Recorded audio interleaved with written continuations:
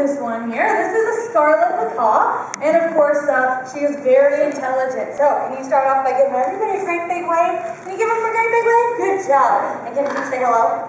Hi. Can you tell everybody what your name is? What's your name? Scarlet? It is. Her name is Scarlet too. Very intelligent, right? She even knows her own name. Well, that's pretty much what macaws are known for doing, is of course mimicking or talking. Of course, they're not going to say hi, hello, how are ya?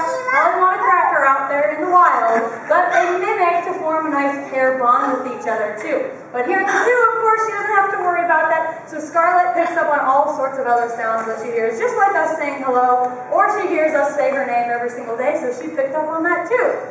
So she's very intelligent. They're actually about as smart as a 4 to 5-year-old child. Very intelligent. They can pick up on hundreds of sounds. But that means sometimes they can actually act like a 4 to 5-year-old child. Okay. So that means we have to keep them very entertained living here at the zoo with us, since they are so smart and require a lot of attention.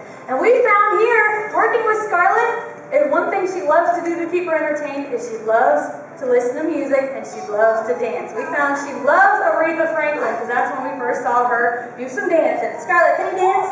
You want to do some dancing? You want to do some dancing? Oh, are you a little bit shy today? Yeah. Can you do some dancing? Okay, a little bit. Are you being funny?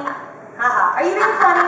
Okay, you're being pretty funny. That's okay. Well, of course, but we love to bring them out here, though, to share with you, because a lot of people think they're very entertaining and might want to bring them home as a pet. These birds can actually live to be over 80 years old.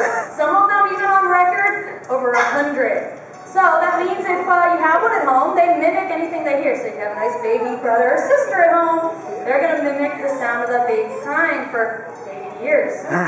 Right? But of course, they are very entertaining. But the one problem about that is, of course, the pet trade. So people go out into the wild, take these birds out from the wild, bring them back here to be sold as pets. Of course, that's one of the major reasons why they are endangered in the wild. Not only that, habitat destruction too. So we want to do everything we can to help them. We just love having Scarlet here to start off the show here. But she has one more thing for you guys. Scarlet, can you say bye-bye?